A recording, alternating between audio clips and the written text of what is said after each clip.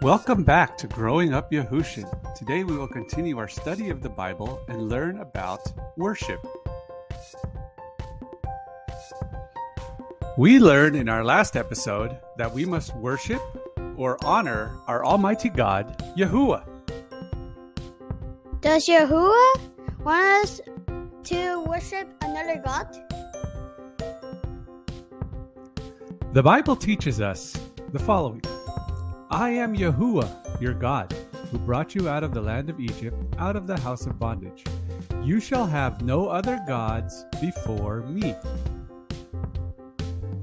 The last verse we just read was Yahuah's first of 10 commandments.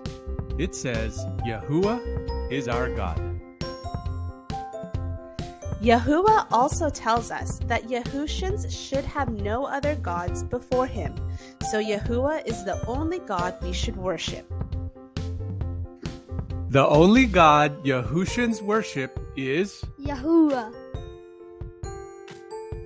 See you next time, Yahushans! Don't forget to like and subscribe. And you can learn more. It's cool, awesome.